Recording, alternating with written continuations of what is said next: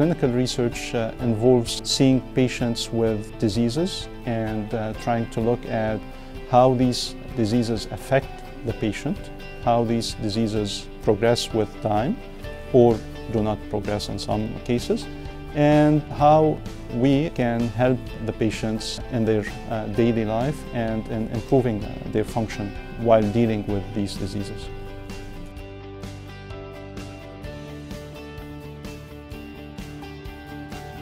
Not all clinical research involves treatment.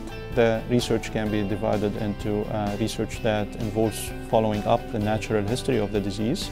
It can also be divided into research that involves preventive measures. It can be a research that involves an active intervention or treatment.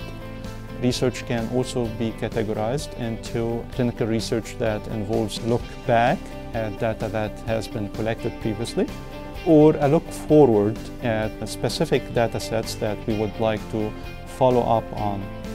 One of the important subcategories of clinical research would be a clinical trial, whereby a group of patients is followed up after an intervention or a preventative measure and is compared to a separate group of patients who have the same disease and do not receive that intervention.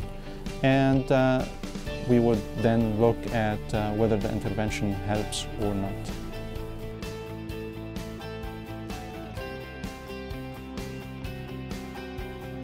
Clinical research involves people. It involves collaboration, participation from the patient's side, as well as motivation from the clinical center and the physician's part to be able to understand the disease better.